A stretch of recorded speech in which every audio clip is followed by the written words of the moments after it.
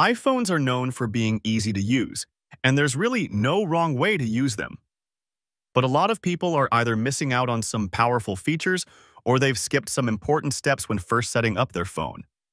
So here's a list of every mistake I can think of when it comes to beginner iPhone users. Mistake number 1. You're manually closing apps, thinking it saves battery. Wrong. iOS is designed to manage apps in the background using advanced algorithms. When an app is not being used, iOS suspends it, meaning it stays in memory without using CPU or significant power. These suspended apps use almost no resources and are ready to relaunch quickly. If you manually quit an app, reopening it requires the CPU to reload the app entirely into memory, and this process consumes more power than resuming a suspended app. So don't worry about apps running in the background. Mistake number 2. Not setting up medical ID. I know a guy who's a paramedic, and he once told me they use the medical ID on iPhones way more than you'd think. If you're not familiar, the medical ID feature is a built-in tool designed to provide critical health information to first responders, medical personnel, or anyone assisting you in an emergency, even if your iPhone is locked. It's part of the Health app and can save lives by giving access to essential details quickly when time is critical. You can input details like name and photo, date of birth, medical conditions, allergies and reactions, medications, blood type, organ donor status, and emergency contact information. If you don't have medical ID set up, you can do it through the Health app. Tap your profile on the top right corner and choose Medical ID. Then add all the information you want to share. This is one of those things that you hopefully won't ever need, but if this gives me a better chance of surviving in an emergency, I'll gladly take advantage of it. Mistake number 3. Ignoring backups. I bet you have a big portion of your life stored on your phone, and the data loss caused by a stolen device or just generic technical issues would be pretty painful. iPhones, just like any consumer electronics, can have unexpected issues, and you'll want to make sure your important files are safely backed up. There's 2 easy options when it comes to this. Either use iCloud backups, which makes the process super easy and wireless. I'm usually against any kind of paid subscriptions, but I will say the iCloud Plus cloud storage has been well worth the money, and it allows me and my family to have all our photos and backups in the cloud. You don't need to pay for iCloud Plus to use iCloud backups, but it does expand your available storage, which is something that I find helpful. If you prefer local backups over cloud storage, you can back up your phone by plugging it into your computer. On a Mac, you can do this directly through Finder. On a Windows computer, you can download the Apple Devices application and use that to back up your iPhone. Mistake number 4. Not setting up an Apple account. Go to your settings, and on the very top, you'll see your Apple account. This was formerly known as Apple ID, and it's your personal account used to access and manage all of Apple's services and devices. It provides you access to services like iCloud, App Store, iMessage, FaceTime, etc.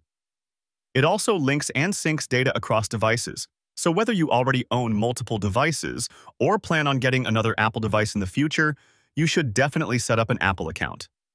You can think of this as the master key to the Apple ecosystem, and your user experience will be much smoother with it. Mistake number 5, something my wife still hasn't learned, is keeping your iOS updated. Your iPhone is pretty good at installing smaller minor updates automatically in the background, but sometimes bigger updates need to be installed manually. Keeping your phone up to date will keep your device more secure and gives you access to newest features. It also ensures you have all the latest bug fixes and maximizes compatibility between apps and devices. The only time you should be cautious when updating is immediately after a major iOS update, for example, switching from iOS 17 to iOS 18. These larger updates can sometimes have unexpected issues in the very beginning, so some people prefer to wait a few weeks before updating. Mistake number 6, not managing your storage. I recently saw a commercial by a mobile carrier where someone basically said, "Well, my storage is full. Time for a new phone, I guess." And it reminded me how little some people know about storage management and how companies are trying to exploit that by offering you a new phone with more storage. I can guarantee no matter how large your storage is, you'll eventually run out, unless you learn how to properly manage it. I have a full video showing how to clear up space on an iPhone, so check it out if you're interested in learning more. I'll link it in the description. Mistake number 7 is not utilizing keyboard gestures. Your phone has a lot of hidden keyboard gestures that make typing faster and more efficient. A couple of my favorites include typing by swiping your finger across the keyboard, or holding down the spacebar to precisely move the cursor across the text on your screen. Another cool trick I like to use is to hold down the spacebar to go into the precise move mode, and then, if you tap a second finger on your spacebar, it allows you to highlight words quickly and precisely. Mistake number 8. Not utilizing Apple Pay. Apple Pay is a mobile payment and digital wallet service that allows you to make secure contactless payments using your Apple devices. It simplifies the payment process in stores, apps, and on websites without needing a physical card.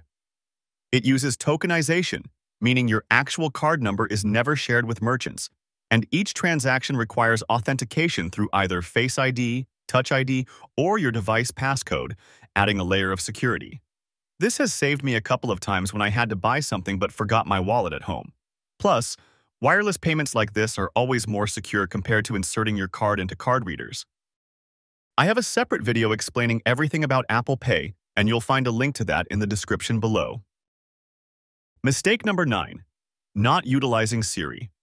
I've seen Siri get mocked a lot lately for being stupid and not being able to handle things that we can do with ChatGPT, but it's still extremely useful.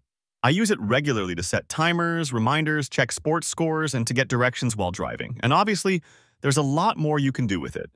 It can't handle everything, and sometimes it fails to answer simple questions, but there are many ways you can speed up or automate tasks with the help of Siri. Mistake number 10. Not customizing your privacy and security settings. iOS offers amazing flexibility and customization options when it comes to privacy. You can choose which applications have access to your physical location, which apps can access your photo library. Or what about your camera and microphone? You probably don't want to give every app access to your camera and microphone. If you haven't gone through your privacy settings, now is a good time to do so. Obviously, sometimes your apps need access to certain things to be able to function, but it's good to be aware what's needed and what's not. One of the most important things is the tracking setting on the very top. Pretty much every app and company out there love to track your activity across other apps and websites to learn about you as a consumer. This setting allows you to prevent apps from tracking you, and it shows you a list of apps that have previously asked for permission to track your activity. Switch it off, and the apps won't be able to track you. Moving on to mistake 11. Man, you guys are making a lot of mistakes. You know the control center, this one here? Chances are you're not taking full advantage of the customization options here. Rearrange and reorganize it to your liking. Resize the buttons or add more controls.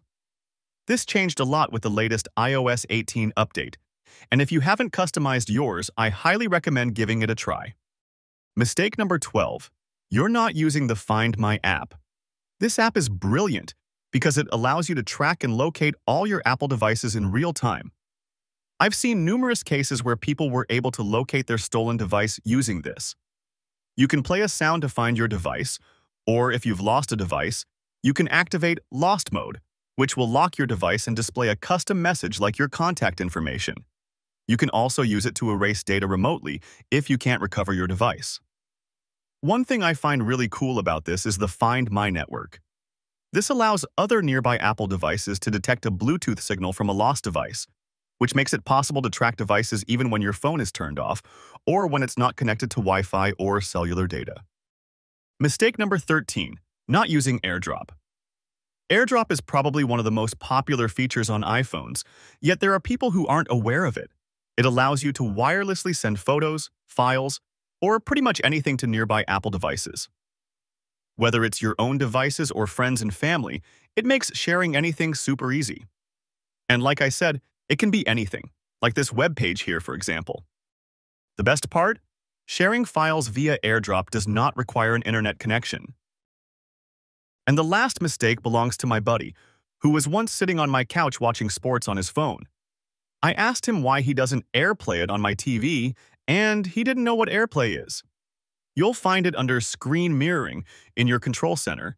And it's pretty awesome because it works with a bunch of different TVs, so you don't necessarily need an Apple TV to do this. And that concludes my list of beginner mistakes with an iPhone. Do you agree with these? Would you add anything to the list?